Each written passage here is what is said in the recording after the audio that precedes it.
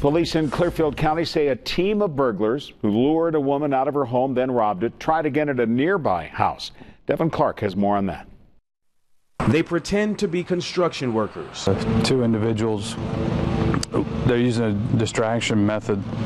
One will distract the homeowner, and another person will break into the home. Police believe the same team of burglars that lured a woman out of her Sandy Township home last week, then used walkie-talkies to communicate as they stole coin collections, may have tried to hit other homes in the area. I had an individual come stop at the station today, and he reported basically a suspicious mail that fit the description of the mail that we released on Friday. This time, police say the suspects backed off.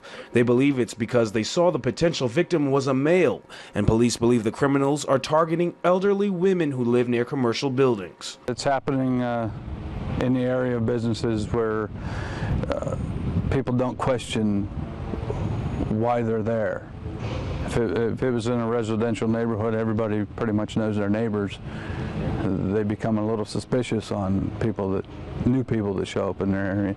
Police say the suspect who knocks on the door is a white male, about 5'8", 180 pounds, possibly in his mid-30s with dark hair. But because police aren't giving a description of the other suspect or suspects, they want everyone to be aware of suspicious activity around your home.